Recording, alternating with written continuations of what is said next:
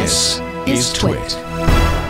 Have you heard the new NotebookLM, Google's Gemini NotebookLM that makes a podcast out of anything? Yes, I passed my resume through it, and it's the most... I will say there's a level of hallucination that's both... So weird. That is both kind of worrying, but also very like, wow, I sound so much better than what I put into it. And it is both, I think, a very... interesting display of the technology, but also I think underscores the limitation. I passed my resume, I passed a couple of wiki pages, I put in a product web page, I think it was like for a soda, and you tend to see where it repeats or the familiarity of certain aspects of it. But I mean, I if you want to hear your entire life's work kind of spoken about in a podcast, in a very kind of conversational podcast. So, Roger, when you did this, did it have basically like two anonymous-ish podcast hosts talking about, let's talk about Roger Chang. Yes. And they just talk to you up. There's a male, there's a female voice. And they sound like podcasters because they sound kind of dopey. And like, oh yeah, wow, like, you know, I mean, they're kind of, it's very kind of ad-libby, right? Yeah, it has that very conversational, like, whoa, hold on. So you're saying, and then they drop in the, I even dropped in an article. You're saying that Roger Chang worked at Revision 3? Is that what you're telling me? I mean, it said I was at the cusp of the cable TV revolution. Oh, yes, like, and it's just like, wow, this sounds so much better than what I typed in. It's kind of... you know, I have mixed feelings about it. It sounds like you do too, Roger, because on the one hand, it makes everything sound kind of mediocre, but on the other hand, it's kind of amazing that it can do that, right? There will be a time where so much of it that we find so kind of jaw-dropping or eyeball-popping will become so rote and generic that people will automatically dismiss it. In the same way that when Photoshop allowed you to alter images for the first time in a way that seemed semi-realistic and you didn't need to use airbrushing or anything, people's like, whoa, this is going to change things. But people got used to it, and then you say, hey, this totally looks Photoshopped because, you know, people acclimatize to the change, and then they start seeing the seams and they start pointing it out.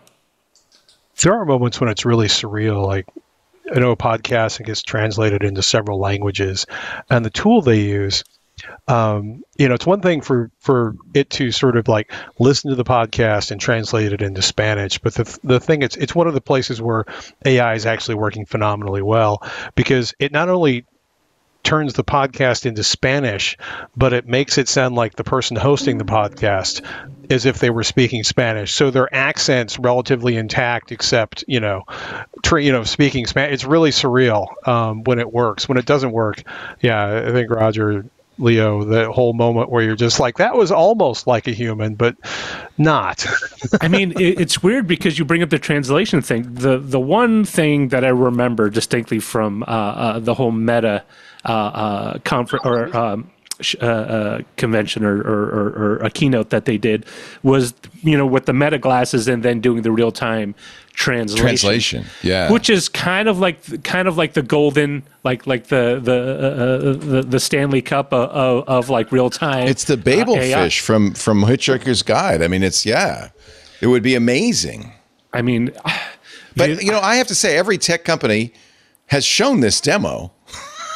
And I'm still waiting for it to actually happen. You can kind of do it with your phone. Have you tried this at all?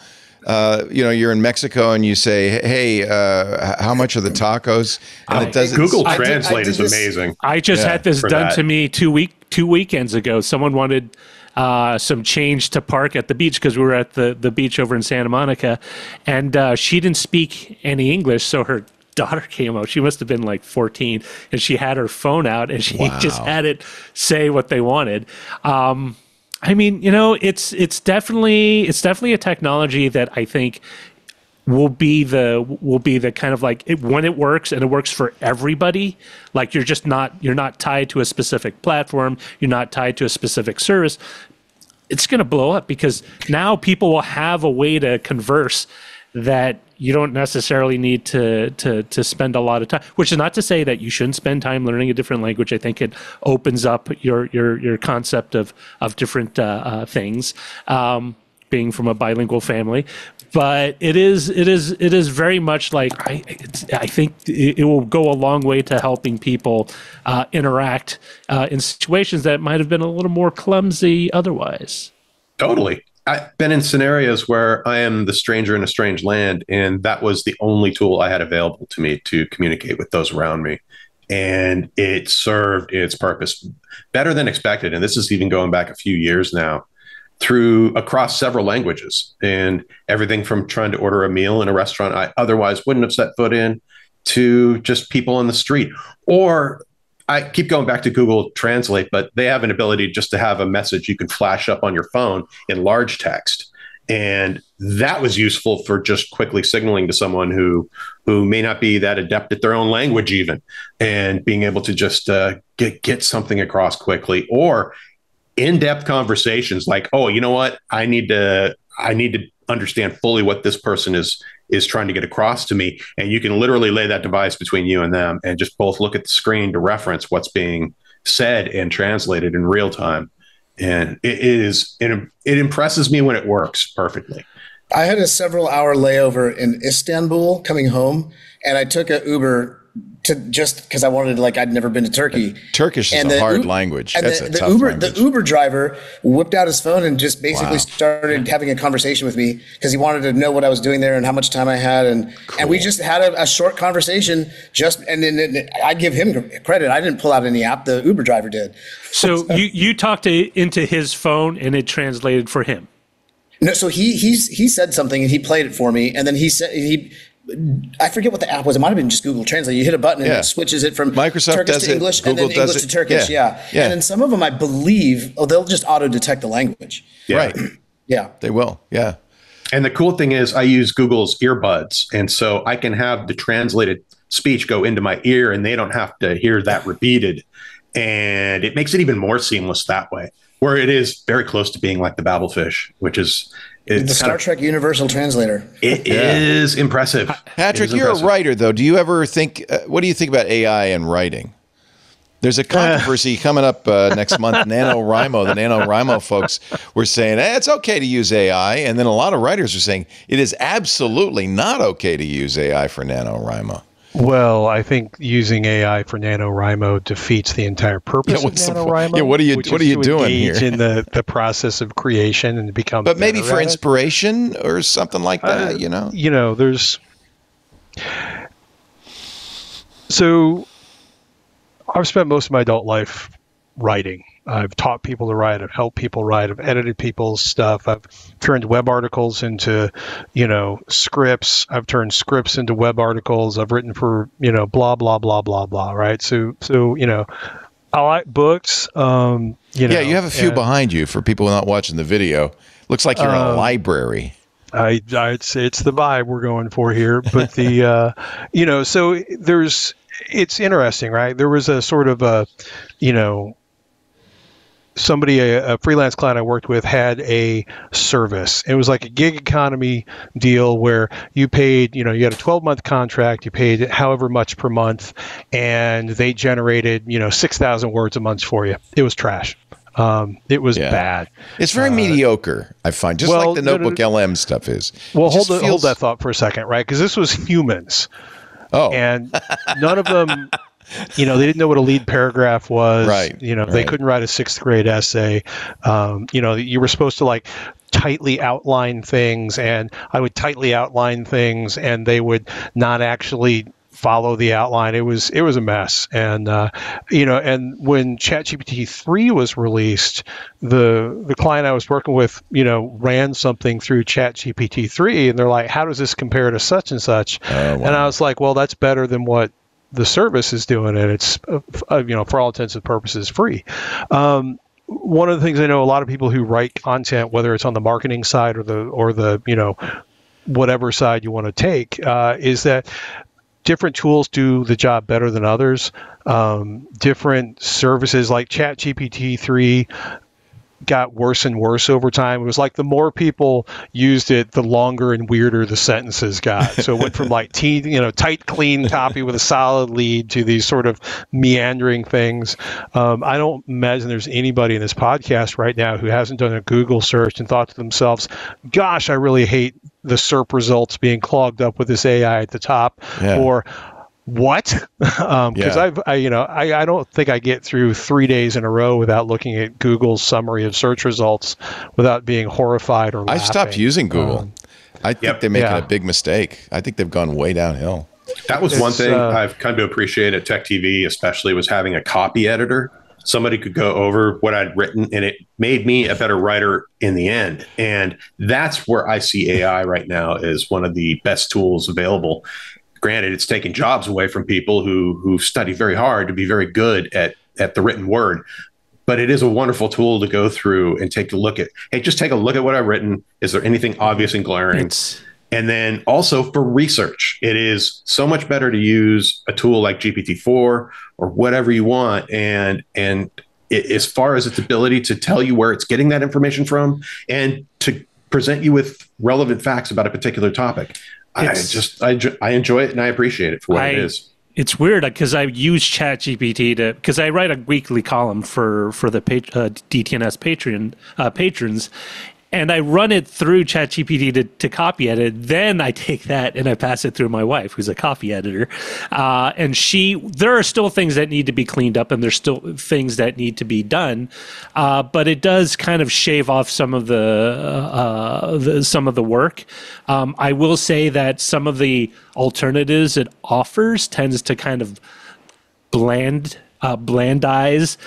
what you're writing. If you write in a specific voice, it tends to make it a little more generic, which I find kind of not helpful if you want to stand out. I also find for research, I still follow up with all the links to double check, because there have been a few cases where ChatGPT, but Gemini also does this, where it will confuse two very similar pieces of information as the same thing. And I go through, because the last thing you want to do is, this so-and-so happened to this person, when it was in fact two different people with a very close sounding name. So it sounds like you guys are all bullish on AI. Is that fair to say? Anybody not? I am bullish, but I'm also circumspect about what it can do. I think there's a hype cycle around AI for sure, where we kind of had the same thing with big data. A decade ago, everyone was saying you got to collect all the data. You'll be able to process it. You'll be able to find the best customers, and then you'll target them with ads straight to their eyeball that sell them that one product that no one else wants but they want. It's not that I don't think AI will be fruitful. I just think there's also a lot of people trying to get into the space, and it tends to froth up things more so than I think people would understand it to be. I think it's a wonderful assistant, and I encourage many people who may not even consider such a tool in their day-to-day lives. I know a lot of people in very blue-collar industries that are being asked now to prove themselves again within their, let's say they've just been bought out recently, and they need to be more technologically astute, or however you want to put it. And that is a tool you can literally go to and just have a conversation with about maybe a subject you're not familiar with. I've also encouraged some of my young nieces and nephews. It's like, hey, look, they're dealing with everything from like a class project where it was like, okay, here's a coding language you guys are working with to make an LED turn on and off. I'm not 100% familiar with what it is you're working with there, but I can ask, say, ChatGPT-4 to provide sample code for this and give you guys at least an idea of where to start. Yeah. It's a wonderful tool like that. Yeah. And every programmer I have come across in the last few years, everyone has a paid account for GPT, and they are using that for as a base just to get the grind work done as far as whatever project they're currently working on or trying to finish. We just interviewed Kevin Pereira from Attack on the Show, and he actually uses ChatGPT to write, or not ChatGPT, another generative AI to write code for him for a thing he's working on. It's just like, I don't really know how to code, but it works, and it works enough for what I need to do. There's a recipe for disaster. Well, and it does. I don't know what it's doing, but it seems to work. I think it kind of reminds me of the WYSIWYG days of HTML editors, where did a lot of stuff for you, but at the same time, it was like you need to understand what the what this command, what this library does. Right. So if you need to fix something or change it, you understand how to go about it. I've also never thanked a Google search, but I regularly drop a thank you here and there to ChatGPT. So Kevin Rose told me that. He says, always thank the AI. You never know. You never know. Absolutely. You know it's coming. Hey, thank you for watching this little snippet from our big show, the News Roundtable, This Week in Tech. I'm Leo Laporte. Each week we cover the week's tech news, in-depth analysis, but it's also fun and engaging. You'll find it at twit.tv along with all of our shows. And if you want more, just hit the subscribe button, and we'll be sure to bring you a lot more great content. Thanks for listening.